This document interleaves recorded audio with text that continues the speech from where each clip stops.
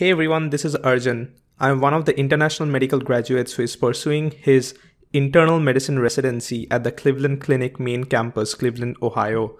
So today I wanted to share with you guys what I have learned throughout my first year of residency, and then I had also stayed in Mayo Clinic, Rochester, Minnesota for over a year, and just wanted to share some tips and tricks which I've learned throughout my time in the US so that you guys can also set yourself up for success. So what is acculturation and why bother? I am not being paid by any company or any institution to do this video. So whatever I share is my opinion and I am not endorsing any of the services. So if you look up the definition of acculturation online, it will say assimilation to a different culture, typically a dominant one. If you're watching this video, I'm guessing you must have traveled from a different country to the United States and must be pursuing a residency of some sort here. So it's very important that you go through the process for your own social and psychological well-being, as you can see when you look this up on Google. In this picture, I am showing you pictures of two different soccer players. The one on your left is Dimitri Payet and the one on your right, most of you might know him, it's Christian Pulisic. So Dimitri Payet is originally from France, Marseille, France, and moved to London, England to a club called West Ham. So in short, he changed his country from France to England. He used to speak fluent English and was really highly rated.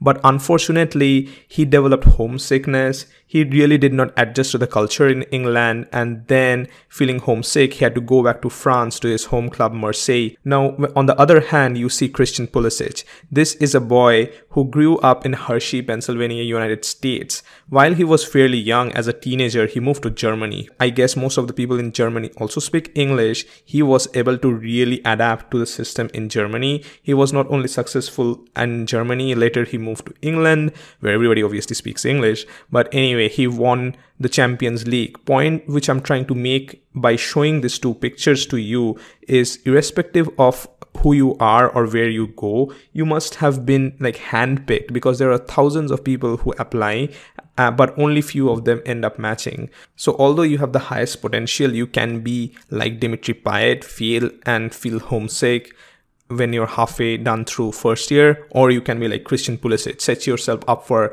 success if you kind of like take one step at a time and know where you're going, where you're headed, and what kind of challenges you might face. I guess 3 minutes into the video and with all my soccer metaphors, you're already like, why am I listening to all this? So let's start with our first question, how to be a strong intern.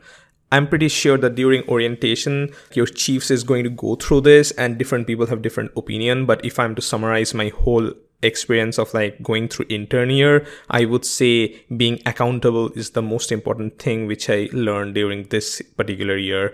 So make sure that all your actions you are accountable for. When someone asks you to do something or you're placing in an order, make sure that you're asking a lot of questions and go through your logical reasoning with your senior. Nobody is going to judge you during the first 3 or 6 months, depending on the program where you are. Some programs are really busy, others are less busy, but in general, take a few months to learn the system first. Learn the EMR, the electronic medical record system, whether it's Epic or Cerner or something else. Make sure you know who your senior is, where your workroom is, where you go for lunch, things like that. Simple things can make you successful.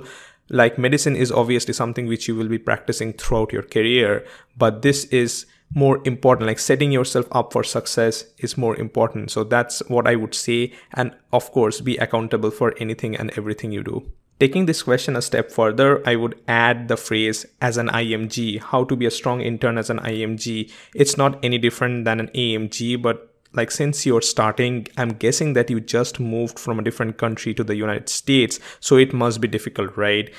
You might be a trained gastroenterologist in your country or might have been one of the best students in your medical school, but you need to show up for work. Like if you cannot figure out the transportation issues, like getting an Uber drive 5 in the morning might be difficult. So make sure the simple things are taken care of. You show up on time, you know where to park, who to reach out to for questions, and simple stuff like that will set yourself up for success. So let's get started. The first thing which I'm gonna deal in this video would be housing. So there are 2 ways to go about this. It depends on where you are and where you're from. You can either choose to buy a house or rent or lease a place.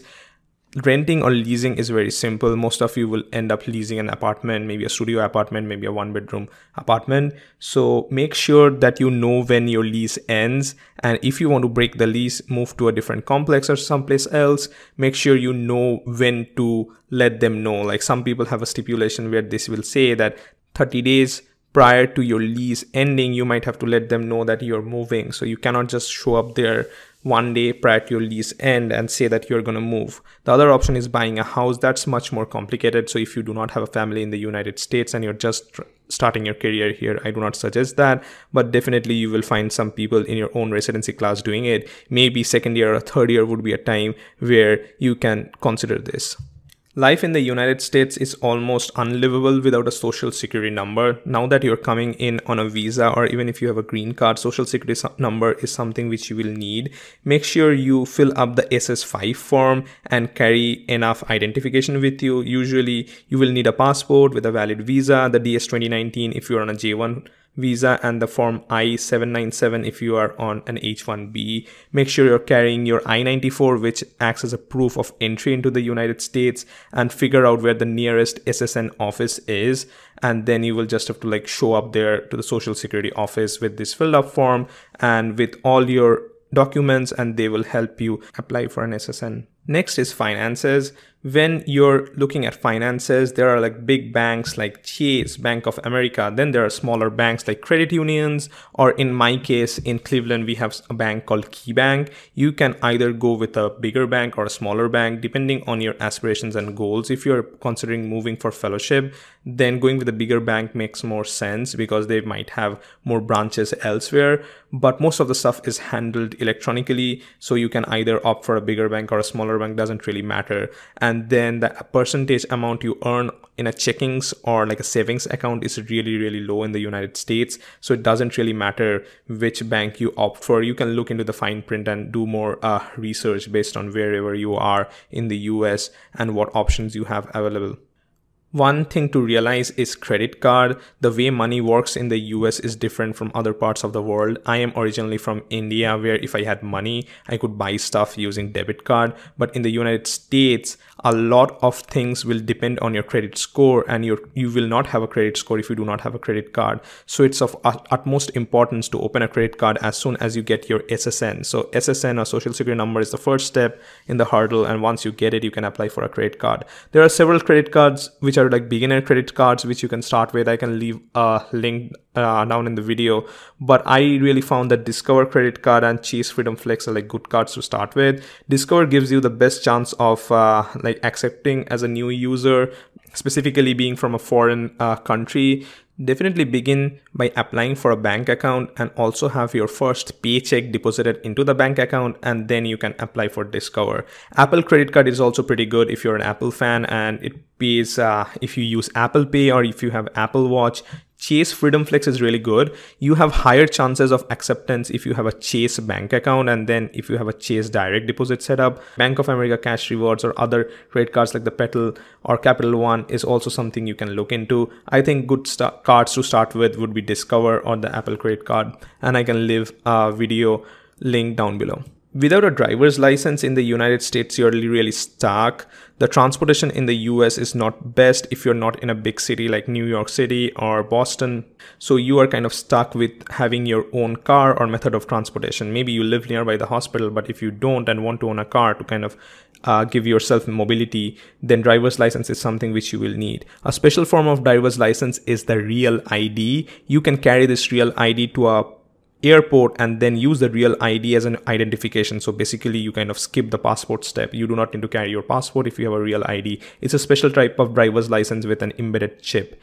Anyway, so if you are applying for a driver's license, you need to show up to your DMV or BMV, basically the motor vehicles office, with the Social Security number, passport, and 2 forms of address proof. Unfortunately, your renter's agreement might not be one of the document proofs you need, so make sure you have an electric bill or an internet bill or maybe you have like the banking statement saying that you stay in this particular address. You show up with your visa paperwork, I-94, DS-2019, I-797, and then you apply for this driver's license. If you have a driver's license from outside the United States, make sure you bring it, and then they can maybe expedite the process. And some states even allow you to drive without a US driver's license. You need to look up your own state rules and regulations. Otherwise, it's fairly simple. If you have not driven in the United States before, I highly encourage you to like go through the manual, the BMV or the DMV manual, to learn all the rules which applies to the United States and your particular state, and then also take learning like lessons, because it might be a different hand drive. In India, it used to be a right hand drive for us.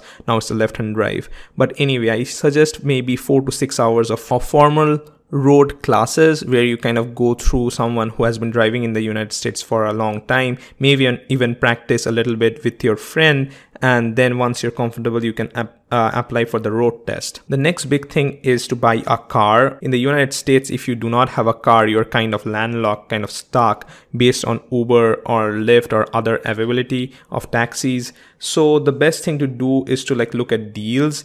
In general, leasing versus buying is always a question which everybody like asks, but right now with the market in June of 2022, it's really difficult to find a good deal.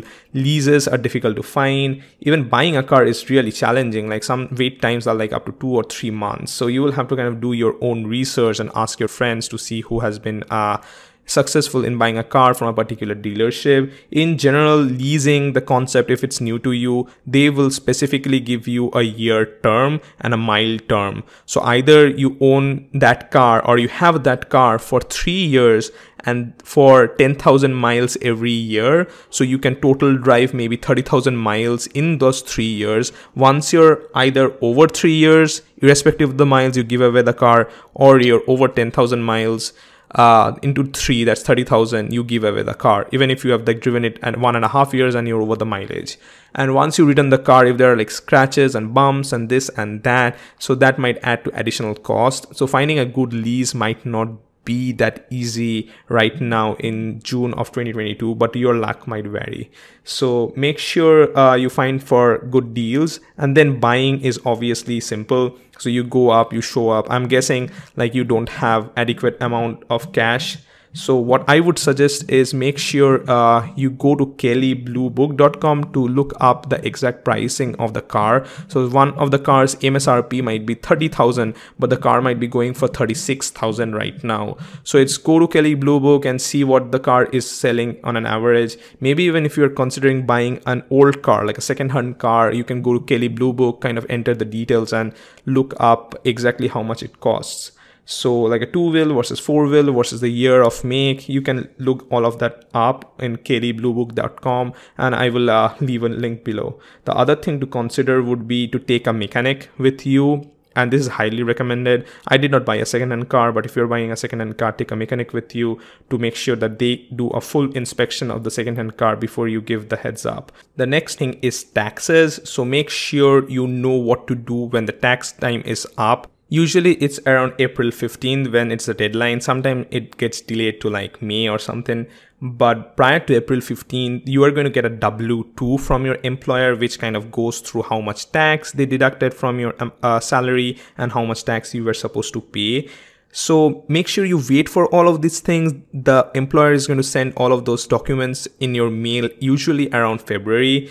Now for J1 visa people, make sure you go through Sprint Tax, because do not go through TurboTax, especially at the beginning. The first 2 years, do not use TurboTax. Especially for the first 2 years, TurboTax is going to underestimate the amount of tax you're required to pay, so you will get more returns, and it's kind of lucrative, right? You're seeing a return of $2,000 which you're going to get back as tax returns, but usually that's wrong. Go through Sprint Tax, specifically for J1 visa people. I'm saying it out loud twice now.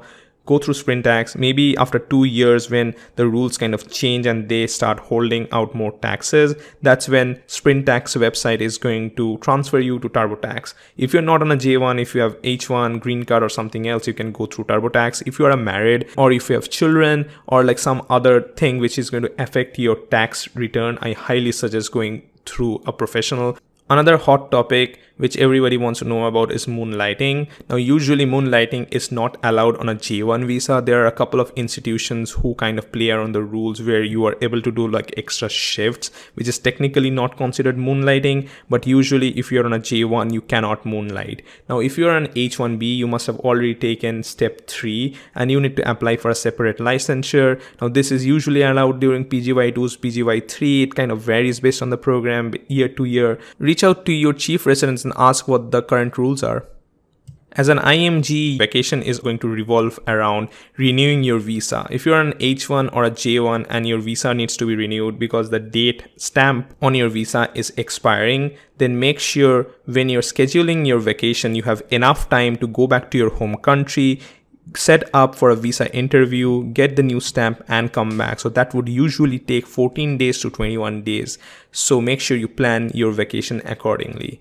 And as far as visa requirements go, J1 people usually get DS 2019 renewed every single year, and H1B is usually valid for 2 years if I am not wrong. So you will have to kind of plan your vacation around renewing your visa stamp, and then make sure you get your new DS 2019 every year before July. I got my DS 2019 in February.